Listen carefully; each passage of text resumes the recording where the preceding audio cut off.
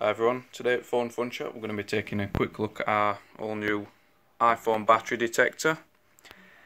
Basically it's for testing and charging iPhone batteries all the way from 4G up to the iPhone X. And in the box you will get the battery detector itself and a micro USB cable to power it. And now we're going to show you how this works. We've got a couple of batteries here. These are both used iPhone batteries, and this one's a 4S, which will connect up.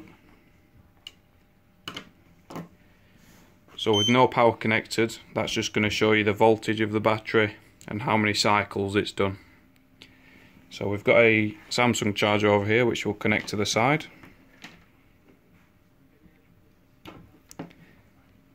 Now we've got power available, we can charge the battery using this button here.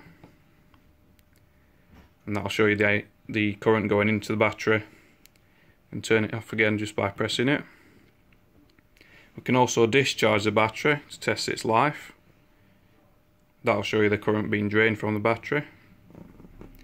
Press that again to turn it off. Also another feature, if you double press the discharge button, that's going to show you the efficiency of the battery, so 78%, and the capacity, so 1430 milliamp hour. We'll disconnect that. Connecting 6S battery. So that's going to show at a minute around 3.5 volts, 909 cycles. So you will be able to tell if any batteries had, say, more than 300-400 cycles, it will be starting to get quite worn down. And if we double tap that, it's saying 7 on the efficiency of this battery, so this is definitely faulty and it will need replacing. So it's a very handy little tool for testing all iPhone batteries, charging out of the phone, discharging just to test the life of it.